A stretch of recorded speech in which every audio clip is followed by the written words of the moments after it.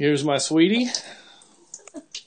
This is the way we're doing laundry. At this point, we're looking for a older model washer, like a 1957 Maytag. Those are awesome. They're very simple. But until then, we're using this Wonder Washer, which doesn't use any electricity. As you can see, the hand crank right there uses manual labor. Good exercise. And what she's doing here is taking the clothes that have already been washed,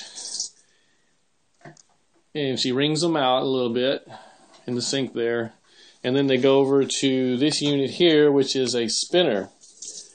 It's basically similar to the spin cycle on a dryer, except that this spins a lot faster and it's a lot more efficient. It basically spins the water out of the clothes. That's what you see the bowl down there for. And she gets all the clothes in there. We'll get it turned on and you'll see how it works. The Wonder Washer is very simple. It works great. It uses just water and soap like you would normally use in your washer, but when you put the lid on it, it actually pressurizes with a spinning motion so that it pushes the suds into the clothing and really gets your clothes a lot cleaner than a regular washer.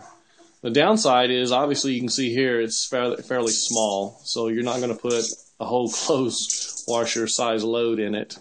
You can do shirts, undergarments, and small washcloths and things like that, but towels and sheets, you're going to have to go to a laundromat. Anyway, just snap the lid down when you got your clothes in, and you can hear it. Look at that water coming out of there. These work great. You can find these on Amazon.com. Both units, the spinner and the Wonder Washer. It works very quickly.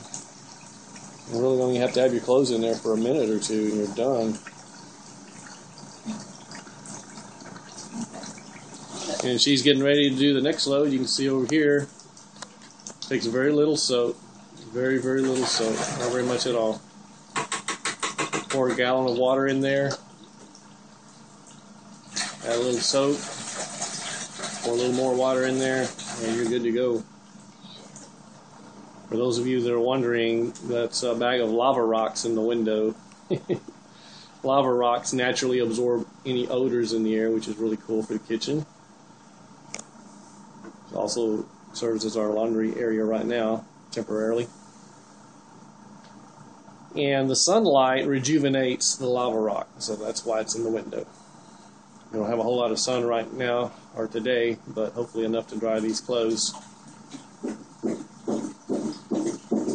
There she goes. The next load. You'll see how the top is locked on. Put a little more than a gallon. This unit here is just about done. I don't see much of any more water coming out.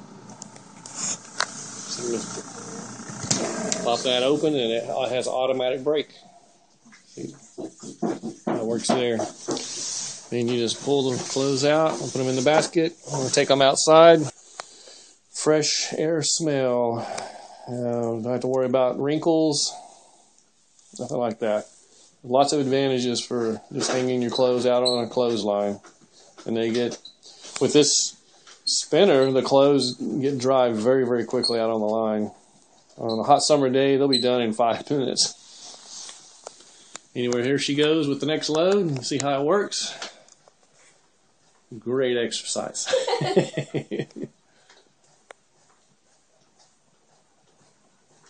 All you do is spin it. She's got the lid. I meant to catch her putting the lid on, but I missed it. Sorry, folks. Anyway, the lid locks on with a gasket. Typically the type of washer people use in RVs and campers. So if you've got an RV or camper, you probably already know what this is. It's called a Wonder Wash, or Wonder Washer. Just spin it like that for a couple of minutes. And then you're done. When you connect the tube to the bottom, it automatically starts draining it. And she's about to do that right here, I believe. So you'll see. No, not yet. Oh, not yet, she says. No, I'm going to go hang that up, and then I'll come and Oh, okay. do it again, and then She's going to go ahead and hang this up outside. Anyway, thanks for watching. Be sure and subscribe to our YouTube channel. And if you want to learn more about us and how we live, our alternate lifestyle out in the woods. And until next video, God bless.